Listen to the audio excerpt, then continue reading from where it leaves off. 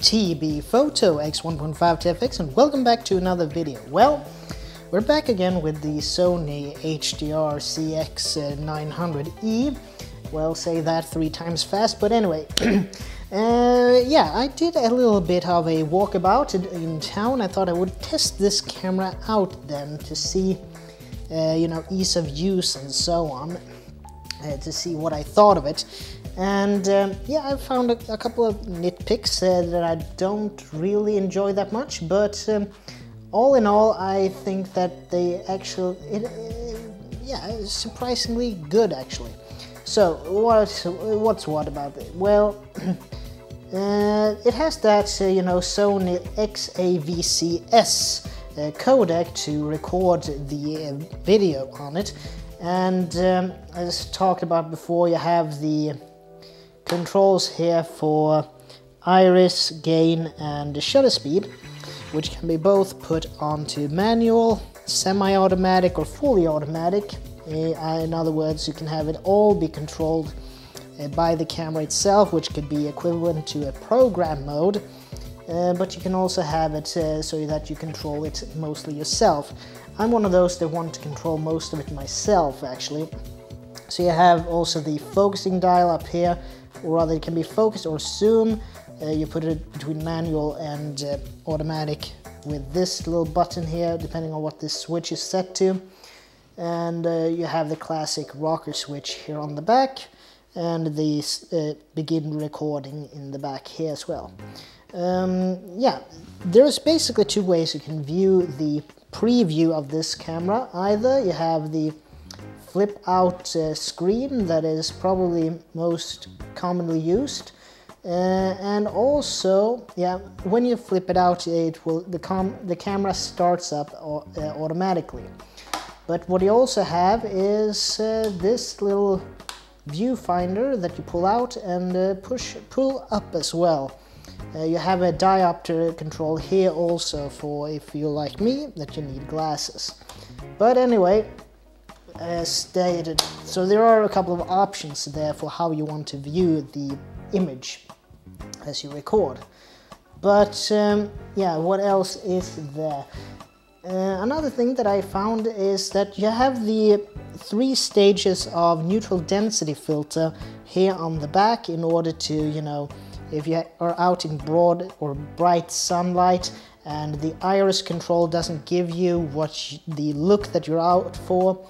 For instance, some people, you want a shallow depth of field to get that bokeh or bokeh background.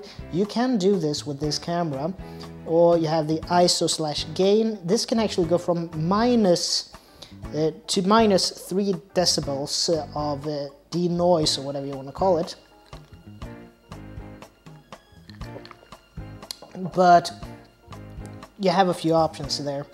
And shutter speed, I mean, for my purposes, what I filmed with this camera when I was out yesterday, I basically used 25p, which is 25 frames per second, and keeping with the 180 rule of cinematography, I use a shutter speed of 1/50th of a second, which is basically the generic movie quality look, or rather the cinematic look, from what I've been able to gather in my limited experience with those things.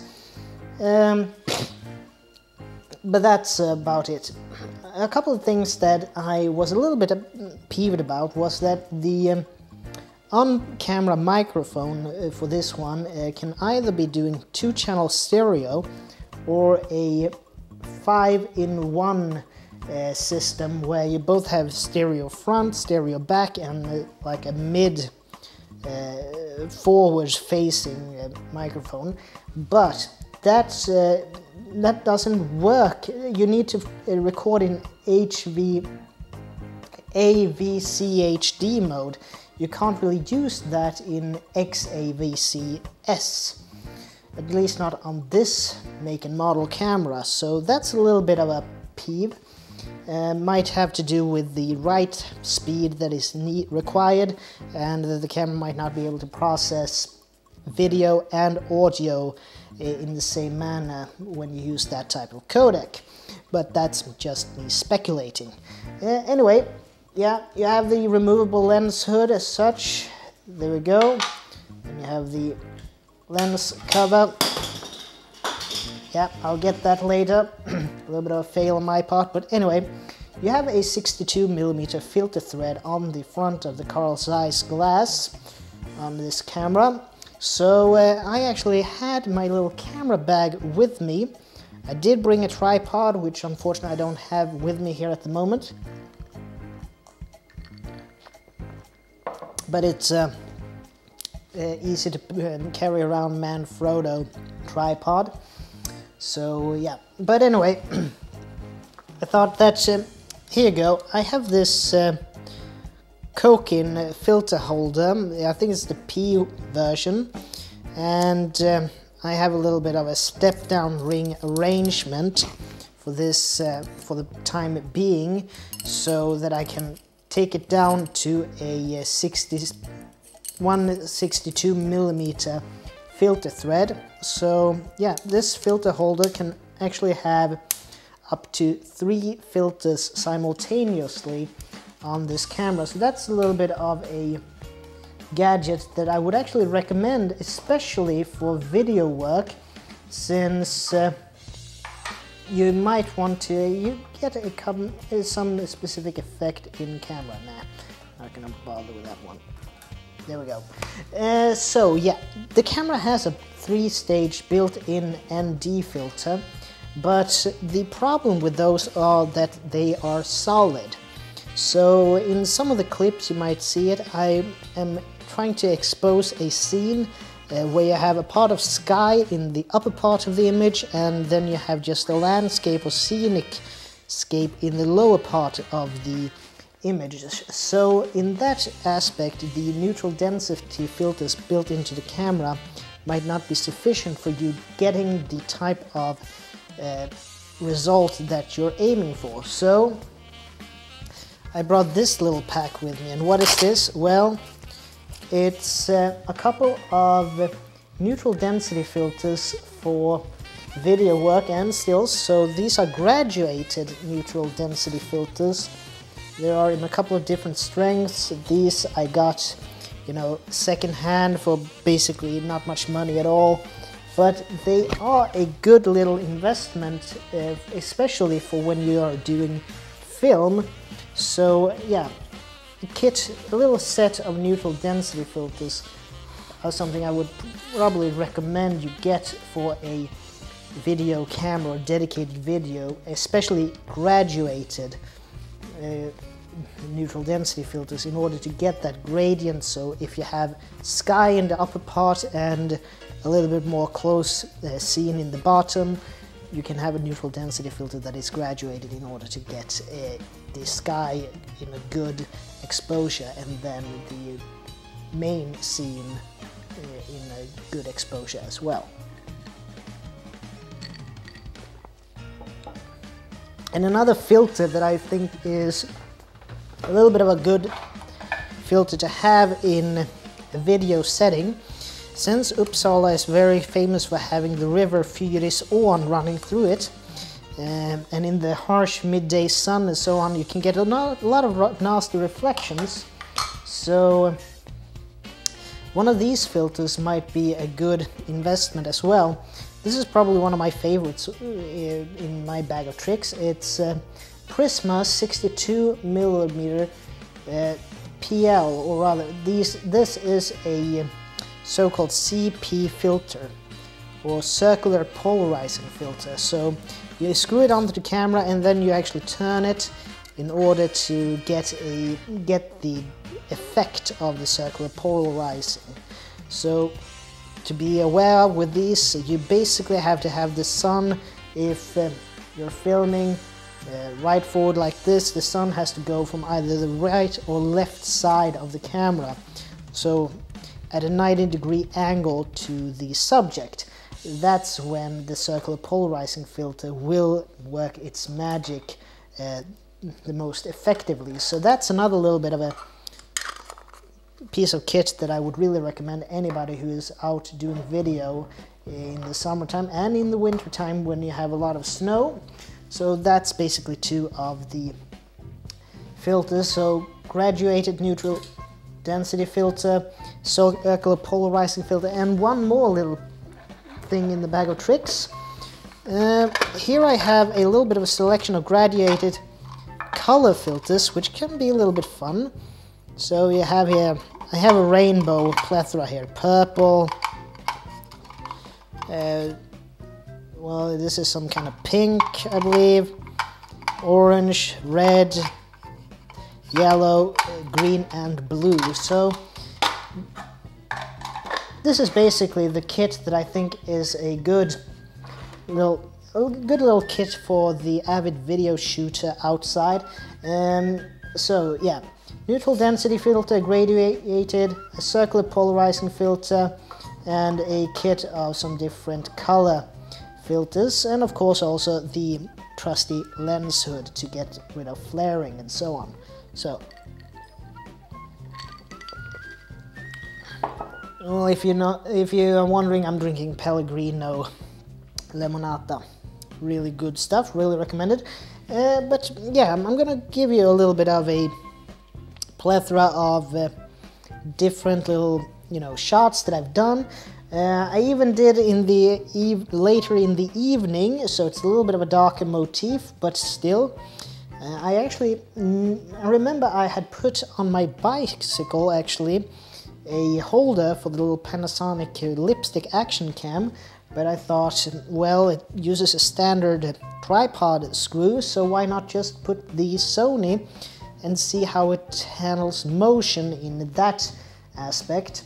So yeah, that's a little bit it. Some of the sites that I have shown you here is the Swan Pond, Svandammen, what else, a little bit of Fyrisån and so on, a little bit of the park near the hospital, and yeah, it's a little bit of a plethora of scenes around Uppsala, and I even went into the cathedral with the camera, so that's a little bit of the plethora of scenes that I have filmed with this.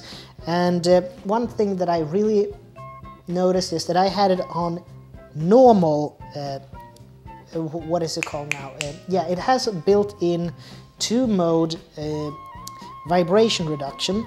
First you have normal, which was what I had it on, and then there is also dynamic. And when listening to a lot of reviewers of this camera, it seems like dynamic is the one that you should be a little bit wary of, because while the normal, as I've understood, is an internal mechanical image stabilization system, the dynamic one uses a little bit of digital zoom. So you both use a little bit of the sensor area and a mechanical system, a hybrid of those two, in order to stabilize the shot. And in my opinion, that is actually that you're losing a bit of resolution and a little bit of sharpness. So that's basically it. Oh, and also finally, I did some correction and a little bit of boosting and so on in Adobe Lightroom 6. There is a little bit of a fairly unknown cheat you can do if you load in a video file into Lightroom. I'm using Lightroom 6. If you load in a video file in that program, what you can do is that you take a screenshot from the video clip and you can edit that screenshot, and with this the codec that this camera uses, you have a very good ability to take a snapshot from the video file that you can actually edit like any other still file in Lightroom, and then you can apply those settings to the entire video clip. So that's a little bit of a cool workaround in Lightroom, in my opinion. But I think that's all for now, and as always, this is Tobias Bergström from T.B.Photo X1.5 to FX, and I'd like to see you guys in the next video. And as always, please like, share, comment and subscribe, and I'll see you in the next one, so cheers!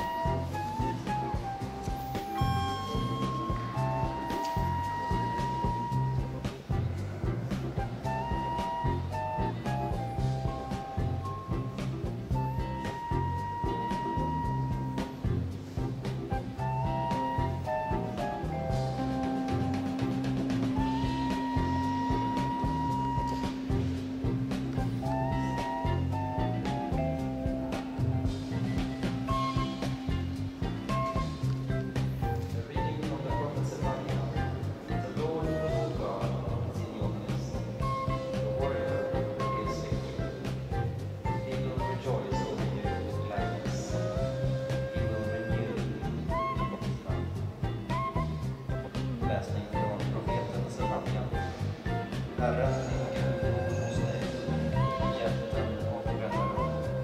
Han jublar av glädje över dig i sin översvallande kärlek.